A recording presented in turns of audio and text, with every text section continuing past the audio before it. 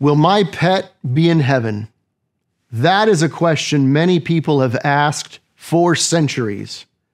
What they really want to know is, will I get to see the pet I love so dearly again at some point? After all, one might think God created human beings, God created animals, so why wouldn't heaven be filled with all living creatures made by God? That's a fair question. Often the question, though, is not asked with a shark or a mosquito in mind, right? No, the question typically comes from a person that owns and loves a dog or a cat, or maybe some other animal that we see people bond with, like maybe a horse. Our pets often live in our homes. They protect our families. We've all seen those beautiful and obedient service animals provide wonderful support in a variety of circumstances. Our pets even have unique personalities, don't they? And they easily endear themselves to us by the affection they show every time we walk in the door. It's not uncommon for people to pay large sums of money to care for their pets. You can even buy a pet medical insurance today. People often pay a lot of money for their pet to have surgery if they think it will prolong the animal's life. It's not even uncommon for someone to purchase a plot at a pet cemetery to bury the animal they love so much. If you're watching this video and you have a pet at home, you know exactly what I'm talking about. In fact, you may even feel closer to your pet than you do to other human beings. After all, a dog is sometimes referred to as man's best friend. It's very common for someone who lives alone to have a pet that they eat with, they walk with, it sleeps at the foot of their bed. When it comes to how people view and treat animals, I think we would agree there are varying views.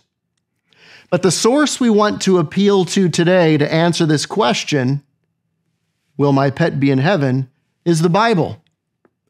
What has God revealed on this subject, and where is the Bible silent?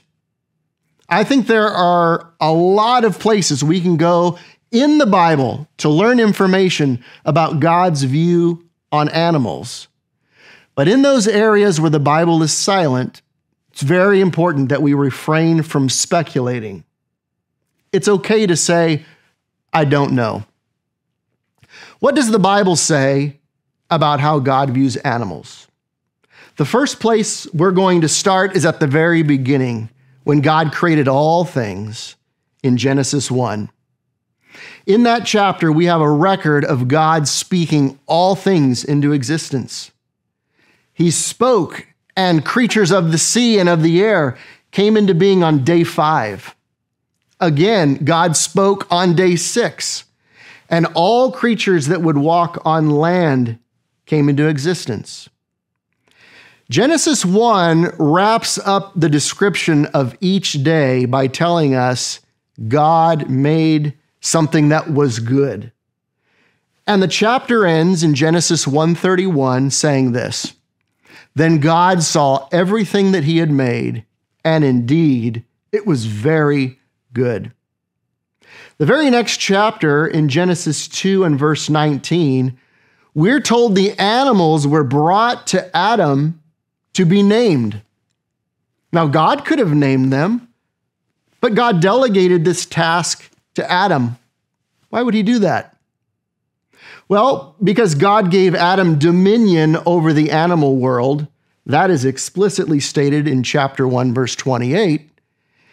And he expected Adam to tend and keep the Garden of Eden, which may have included the animals that lived in that garden as well. So as you continue to read through the book of Genesis, you see very quickly that things went horribly wrong with mankind.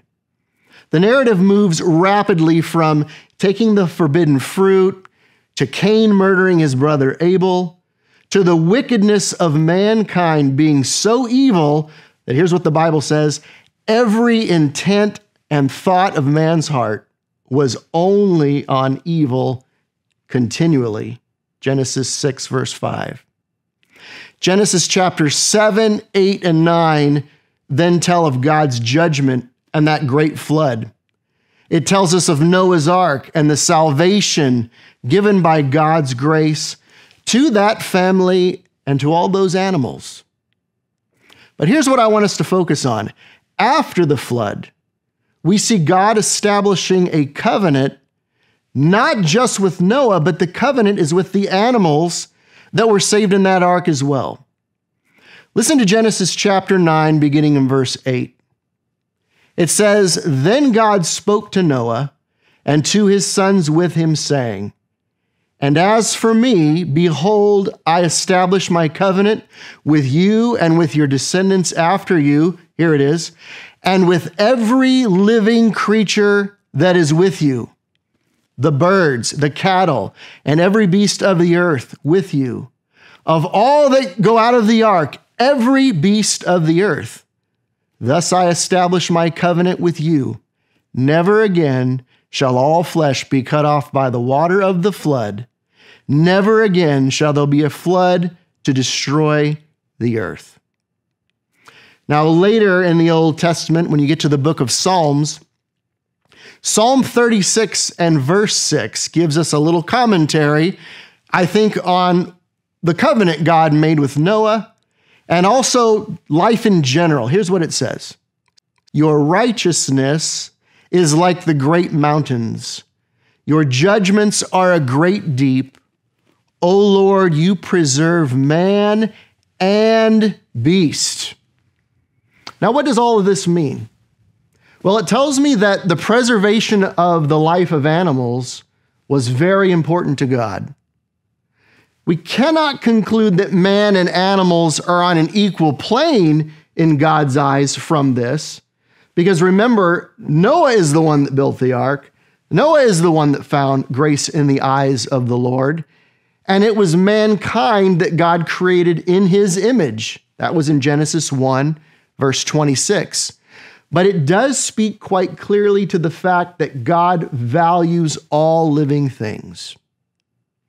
Listen to something Job said in Job chapter 12, beginning in verse 7.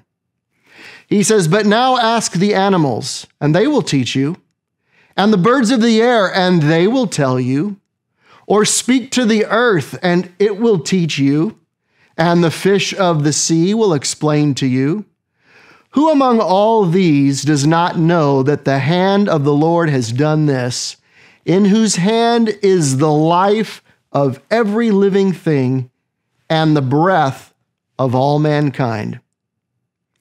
We learn here that we can learn all kinds of things by observing the world around us, and that includes animals.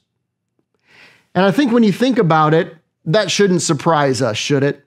That the God who made you is the same God that created all other living things? Therefore, it shouldn't really surprise us then that the animals in this world, they're beautiful in design, they do majestic things, they can even teach us a thing or two. In Proverbs 6 and verse 6, Solomon tells the lazy man, he says, "Look at the ant. Go to the ant, you sluggard. Consider its ways and be wise." I think we might even be able to argue that a close look at animals will teach us a thing or two about God himself. In Romans chapter 1, Paul tells us to look at the creation and see God more clearly by examining the things that he made. In addition to the creation, we also look at the law of Moses, the Old Testament, and we see there God's care and concern for animals as well. God gave us an interesting command in Deuteronomy 22, verses 6 and 7, where he said this: "If a bird's nest happens to be before you along the way, in any tree or on the ground, with young ones or eggs, with the mother sitting on the young or on the eggs, you shall not take the mother with the young. You shall surely let the mother go and take the young for yourself. that it may be well with you and that you may prolong your days. Now, why would God ask his people to be mindful of a situation like this? We might even ask, why would he attach a blessing to those who obey a command like this?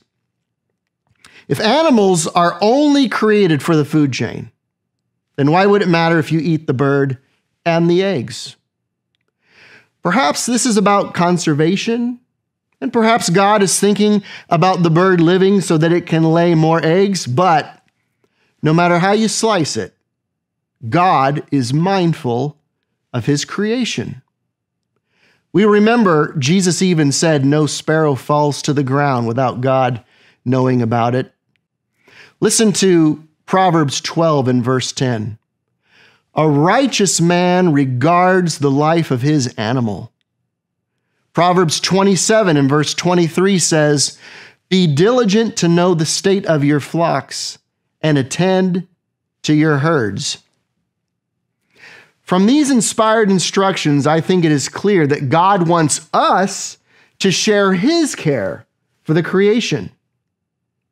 Now again, please note, caring for the creation does not mean that all living things are equal. Let's explore that a bit more. In Psalm 24 and verse 1, the Bible says, "The earth is the Lord's and all its fullness, the world and those who dwell therein." There are many places in the Bible, and this is just one of them, where it is affirmed that this world belongs to God. Literally everything belongs to God because God made it all. That means God gets to ascribe value. God gets to determine the usefulness and purpose of a particular created thing. You and I may give value to things God does not. The other side of that coin is that you and I may fail to give value to things that God would ascribe high value. In the book of Matthew, chapter 6, verses 25 through the end of that chapter, Jesus is addressing the topic of worry and anxiety. And in that discussion, he points to the birds of the air and he says, "Your heavenly Father feeds them." And then Jesus says this, "Are you not of more value than they?" More value than they. Jesus is arguing from the lesser to the greater to make his point. He does this exact same thing in Luke 15, where he tells 3 parables about things that get lost: a lost sheep, a lost coin, and a lost son. And if I can focus our attention just for a minute on the lost sheep, Jesus says this. He says, "What man of you having 100 sheep, if he loses one of them, does not leave the 99 in the wilderness and go after the one which is lost until he finds it? And when he has found it, he lays it on his shoulders, rejoicing. And when he comes home, he calls together his friends and neighbors, saying to them, 'Rejoice with me, for I have found my sheep, which was lost.'" What a tender picture painted by Jesus of a man seeking this lost sheep and then placing it on his shoulders to carry it home and rejoice with his friends over the matter. While this speaks volumes to man's relationship with his animals, Jesus is here speaking at this moment to an audience that is not placing appropriate value on human life, on the value of the human soul. He is arguing again from the lesser to the greater. And so he moves on to talk about a lost child, a lost son, a prodigal, wasteful, wayward child who later returns home. And should we not rejoice all the more in that instance? That's what Jesus is saying. Jesus is not saying animals are of no value, but he is arguing that mankind is of greater value, and this is something we see throughout the Bible. I think we would agree that by observation, we can see that animals and human beings are very different. God did not create them with the same capacity to think and to feel and to do. The intellect of human beings is far superior to any animal on this earth. Animals don't solve math problems. They don't learn new languages. They don't build new technologies. They don't fix my computer when it breaks. Animals, they don't have a conscience like humans do. Meaning the lion is not sad because he ate the zebra. And the dog doesn't feel bad when he stole the other dog's bone, does he? You say, well, my animal's pretty smart. Animals are smart. They do feel and experience pain. But there is a very distinct line in the sand between us and them. That's just a fact. The Bible allows humans to eat animals, but it does not allow humans to eat other humans. This also implies that God gives greater value to mankind. Remember, under the Old Testament, animal sacrifices were to be offered, but human sacrifices were forbidden. Now, at this point, you might be thinking, Jim, I already understand the Bible's teaching that God gave man dominion over the animal world. I get it. I understand that Jesus came and died to redeem human beings and not animals. I understand all of that. My question is whether or not there will be animals in heaven. And frankly, my question is there any indication in the Bible that I will see my pet again? The answer to that question is this. We simply have no Bible verse that we can point to that gives us assurance of our pets having a soul or a spirit that will be preserved for eternity in heaven. Jesus tells us human beings will live beyond this life, and he tells us there will be a resurrection of the human body that will be changed and made fit for eternity. But we do not have any indication that the body of our pets will be resurrected with us. You might say, Jim, I just can't imagine being happy in heaven without my pets. And I get that. I understand that thought. But consider this.